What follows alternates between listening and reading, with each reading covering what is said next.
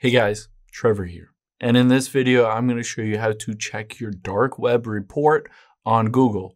It's pretty quick and easy, so let's jump right in. Now, anybody can do this if they have a Google One account. I'm on my iPhone. You can do the same steps on Android or a computer.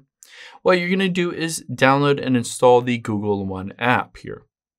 So you can see on here, I'm logged into my profile. At the top right, you can see my profile. And if I scroll down, you'll see I have a Google One subscription with premium 2 terabytes.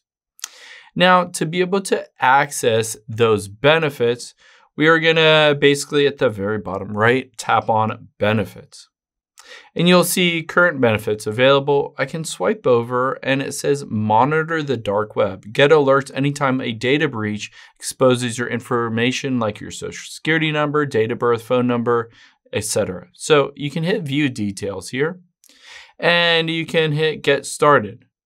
So this will open up your Google One account here on a web page, and it says start monitoring your email address, choose to add other information like your social security. I can just hit start monitoring and I'm gonna hit select all and hit allow. And then I'm not going to add my social security number here, but I'm just going to hit done.